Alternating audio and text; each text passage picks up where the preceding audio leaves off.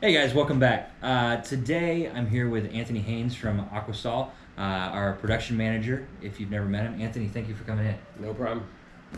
So we were talking earlier about probes and some of the problems the guys run into from time to time. First thing you should be looking at is the millivolts that you're actually getting from the electrode. Make sure it's correlating with the parts per million that you're getting from your test kit or your spin touch unit.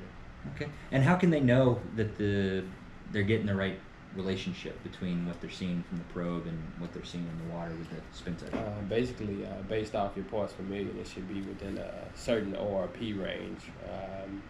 Sometimes the electrodes have a tendency to go lower or even higher than what's actually putting out. That's the ORP we want to have in the end. Most but definitely. As long as if they've got chlorine in the water and not super high CY, it should be above 500, right? Correct. And not super way over Not way 800. over.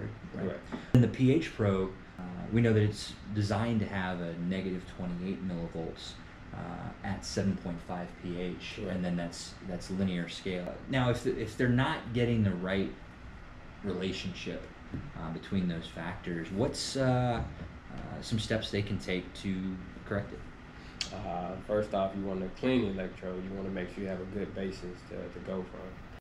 I'm going to start off with the pH electrode. I'm going to go ahead and disconnect it from the electrode fitting.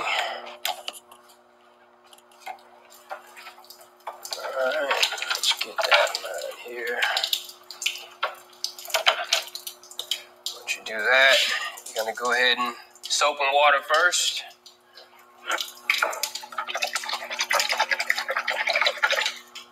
And after the soap and water, fresh water. Fresh water rinse.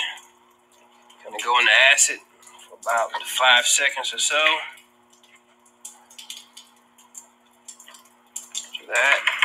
Out of the acid. In the fresh water. After the fresh water, go back to the flow cell.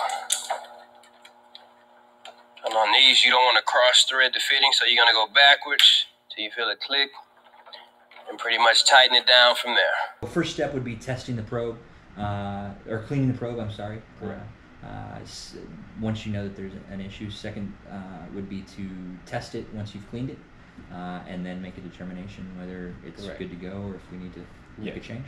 And then after you clean it, you most definitely want to give it time to adjust. Under cleaning, you are putting the electrode under type of shock, so to say. You changing the environment drastically when you're cleaning it with mild detergent and the acid. They change the effects on the probe. Hey guys, I hope you enjoyed the video. We'll be back tomorrow to discuss the cup test. As always, please like, subscribe, and post your comments so that we can make these better. All right, thanks.